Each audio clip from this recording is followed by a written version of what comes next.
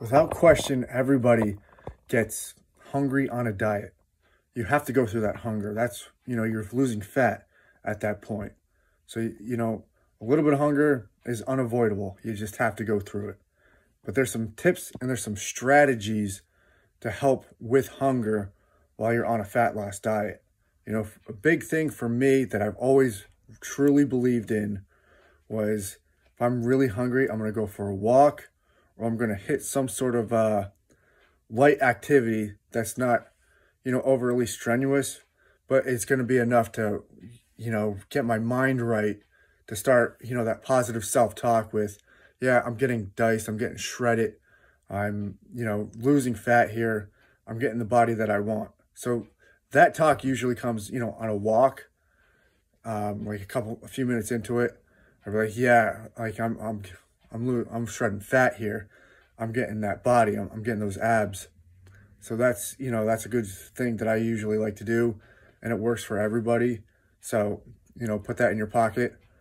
I'll hit an ab workout. That one's really key, also because, why do we all diet and all of us want abs? We all want abs. There's not a person that I haven't met that doesn't want abs.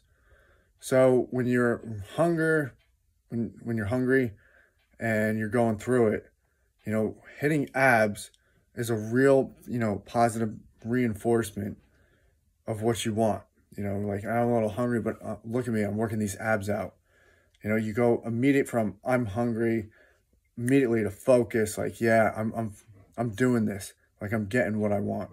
It's so positive and it's so reinforcing that after you're done, you're not going to be as hungry, and, you're going to continue on with what you got to do.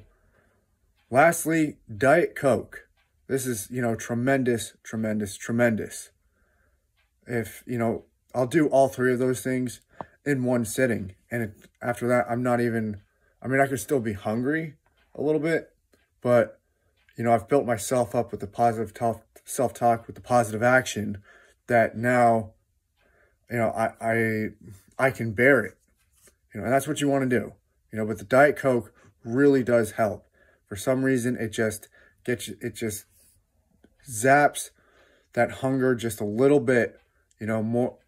It just does it just a little bit to make you be able to endure what you're going through. All right.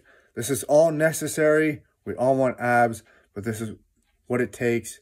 It's having these little tips and strategies to help get you through, because the last thing you want to do is focus on the hunger. And then if you keep focusing on it, the next thing you know, you're just going to, eat something, and then you're going to probably end up binge eating and just set you back to square one. And that's defeating. And then next thing you know, you're just eating bullshit all the time, and you've completely gone off the rails, and you've undid all the fat loss, and you give up. It's a trend that I see all the time, but the importance is keeping your word and having these strategies that help you, overcome when the hunger does kick in.